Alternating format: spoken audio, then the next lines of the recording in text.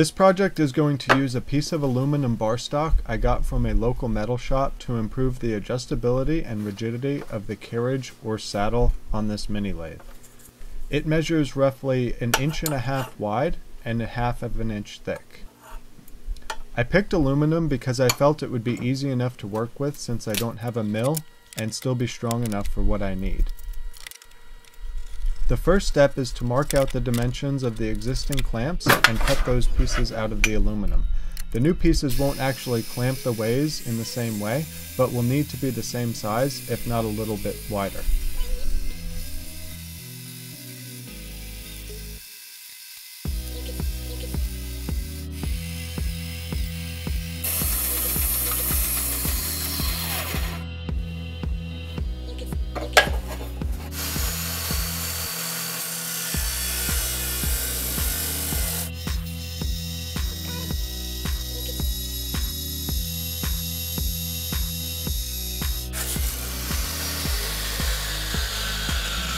A quick sand smooths out all the rough edges.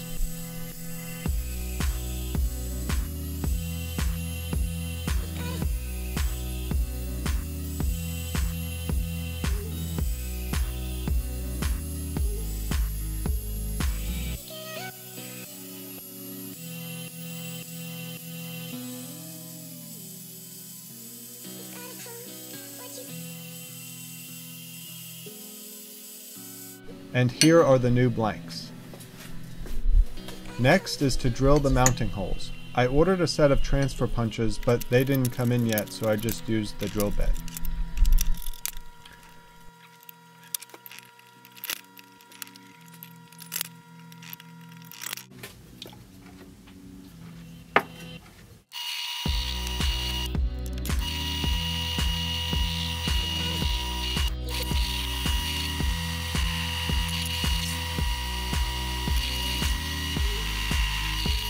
Next is to mark out the second component of the new system.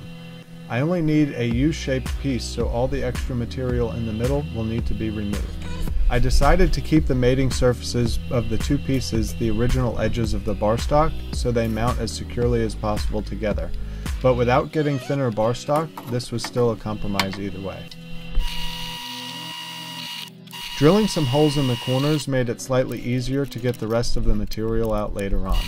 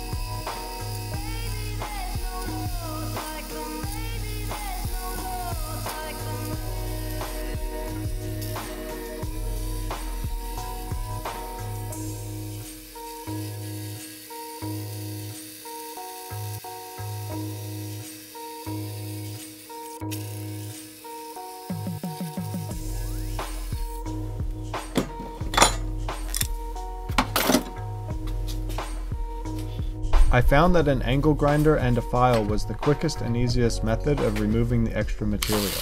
I had also intended on using 2 of these, but it took so long to make one that I decided to try it with just the one first.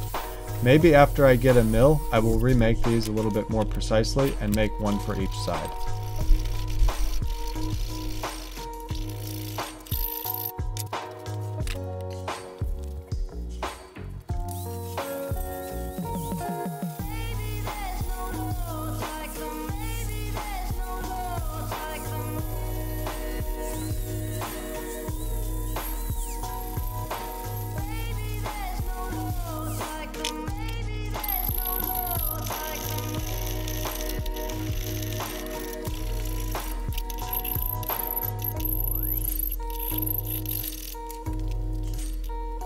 Marking and drilling the mounting holes was done in the same way.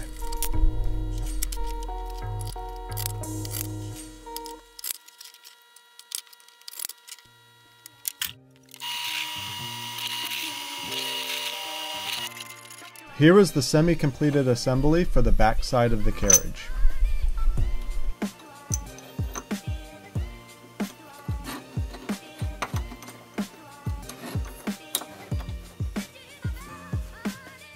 My transfer punches finally came in, so I was able to utilize them when marking the holes to drill for the front side piece. Since I only made one of the U-shaped pieces, I'm going to use the old clamp as a spacer.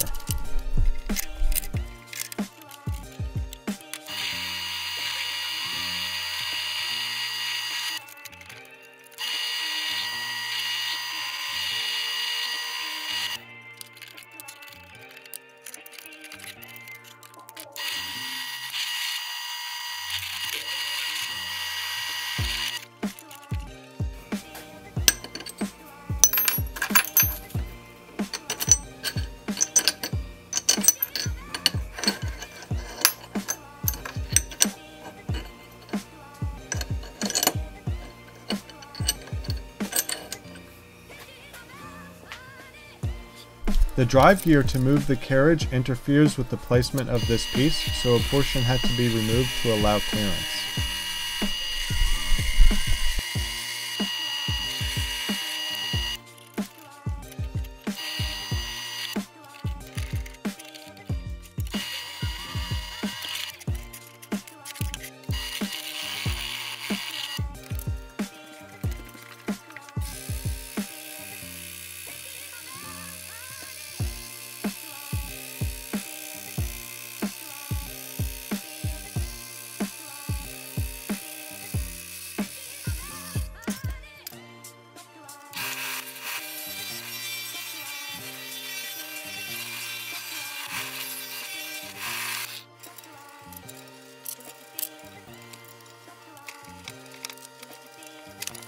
Putting it together for a test fit reveals that a little more needs to be taken off.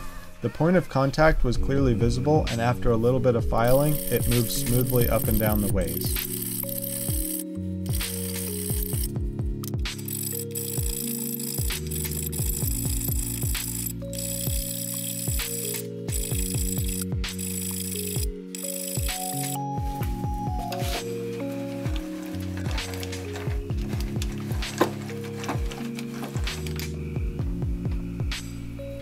Next is measuring for some more holes that need to be drilled.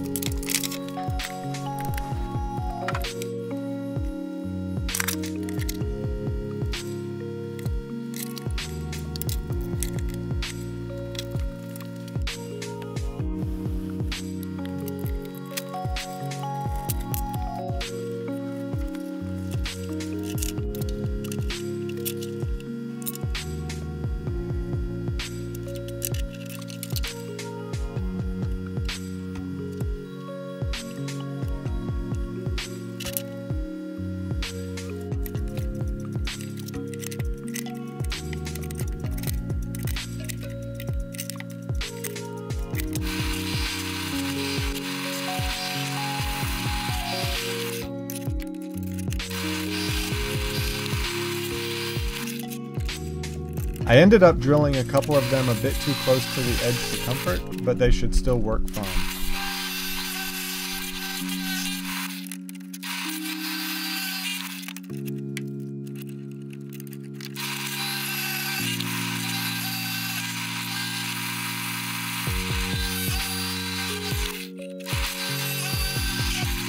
They were later all tapped and lightly countersunk.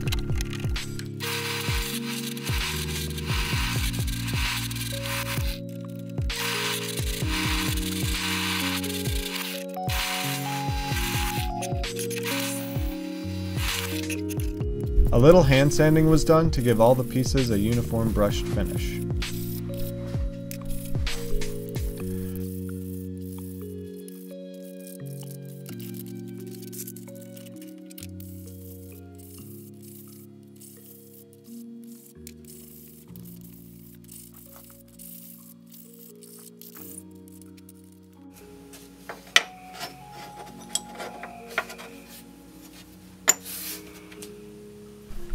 The final result is all the components needed ready for assembly.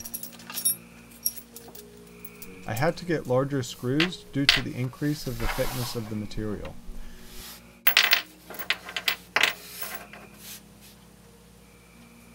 These ball bearings are the old headset bearings from the motorcycle project I'm currently working on. And finally, a set of M6 and M8 set screws that I got from a generic kit.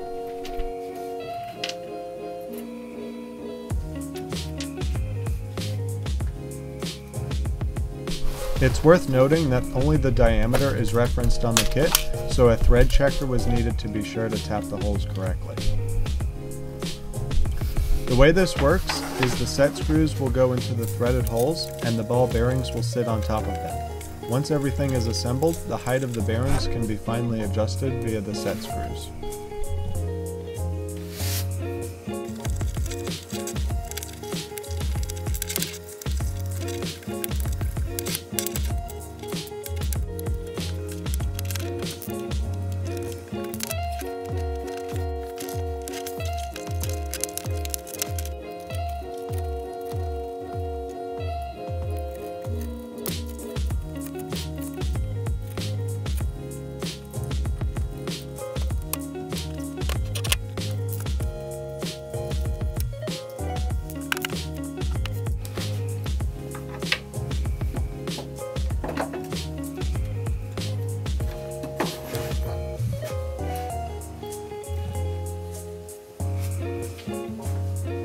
I made the side-to-side adjustment holes large enough to put the bearing in from the back so it was easier to assemble. Once everything is mounted on the ways, it just needs some adjusting and testing to make sure the tension is correct and can move smoothly yet remain rigid.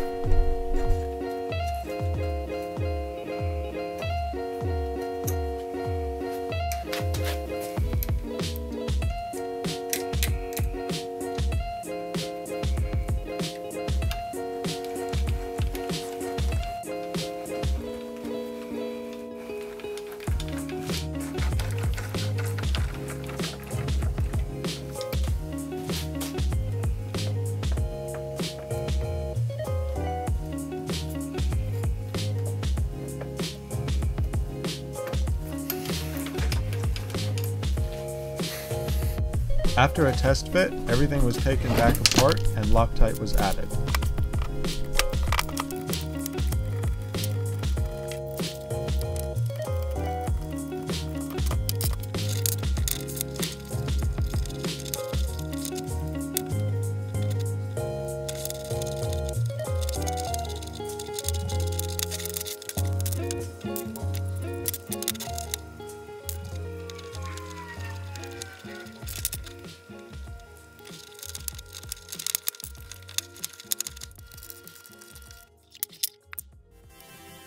Some grease was also added to lubricate the bearings.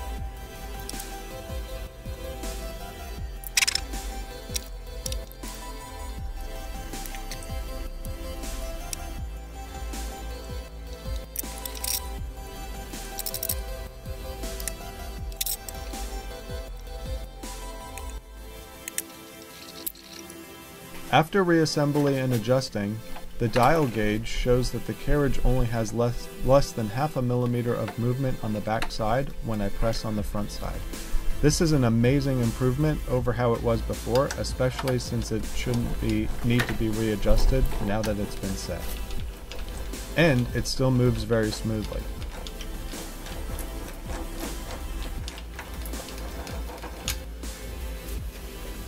This video also includes a bonus mini project. I recently got a vinyl cutter, and to test it out I decided to upgrade the label I put on the control box motor plug from the teardown video.